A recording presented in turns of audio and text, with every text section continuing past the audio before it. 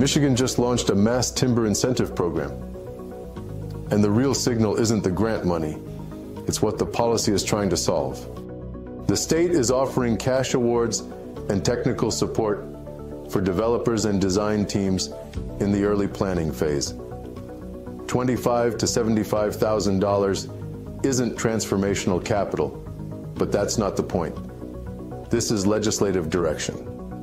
It's government telling the industry which materials it wants to scale. Mass timber has struggled with one thing: early stage adoption risk. Not feasibility, not performance, adoption.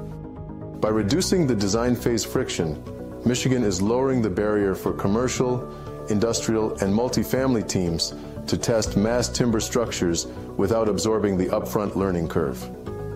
And in the most supply-constrained U.S. construction environment in decades, alternative structural systems are no longer innovations. They're optionality. Here's my view. Public policy is beginning to shape the materials market the same way it shaped EV adoption and solar before it. Mass timber isn't a fad. It's now a state-supported solution to cost, speed, carbon, and grid pressure.